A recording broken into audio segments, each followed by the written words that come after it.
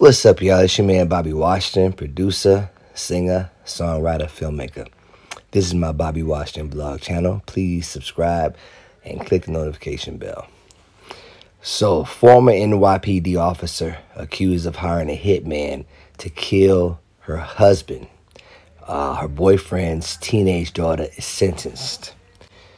Yeah, this woman you're looking at right now is an ex-NYPD officer, and she actually hired her boyfriend to find a hitman to kill her husband because they were in a heated divorce.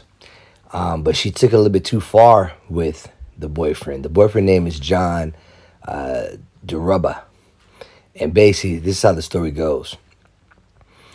A former NYPD officer accused of enlisting her boyfriend to help orchestrate the murders of his own teenage daughter and the officer's estranged husband has been sentenced. Valerie Cincinelli, 37 years old, pleaded guilty in April to obstruction of justice after paying her boyfriend, John DiRubba, to hire a hitman to kill two people. According to New York Times, the targets were DiRubba's daughter, 15 years old, and Cincinelli's estranged husband, Isaiah Carvalho.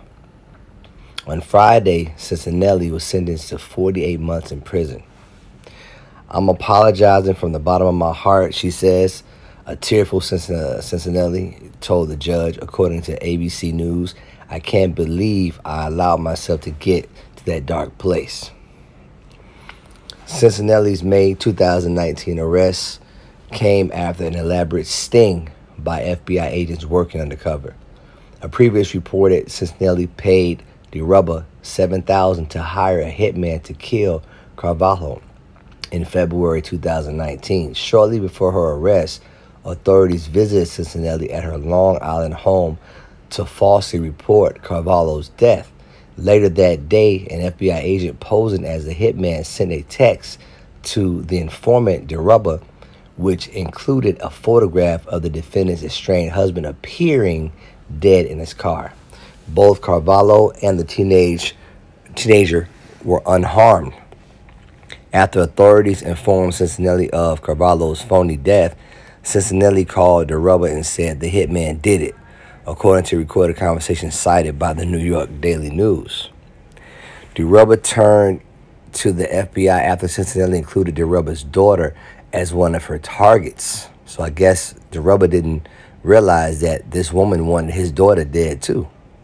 And I know he didn't. So Cincinelli suggested the hit on Carvalho take place in the hood or the ghetto. And this is what pissed me off, because everything, you know, these people want to do, they want to blame it on black folks in the hood. So this really pissed me off here. She did that to avoid suspicion, it says, according to the Daily News. Cincinelli also suggested that DiRubba's daughter be gunned down near her New Jersey school. When DiRubba claimed the hitman wouldn't kill her near school, Cincinelli allegedly said, "Run her the F over." How about that? In court, Cincinelli's attorney, James Caruso, claimed DiRubba had control over Cincinelli, and then she suffered an unrelenting barrage over the course of a year in which DiRubba and her husband conspired together to ruin her life, said Caruso. So this is a crazy case. You know, here's a woman who's having a problem with her marriage.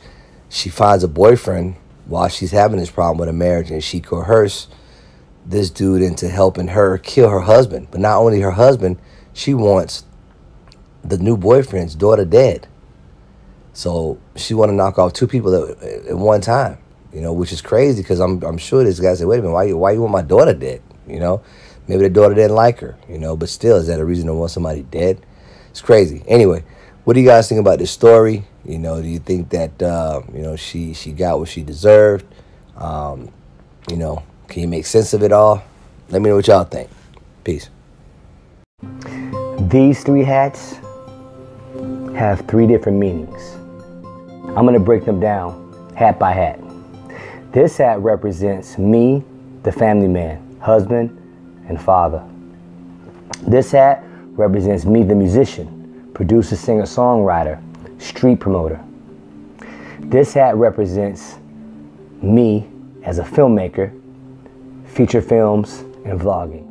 These hats also represent where I'm from, Miami. The cliche, you're a jack of all trades, but somehow I managed to master all three. I'm Bobby Washington, and these are my vlogs.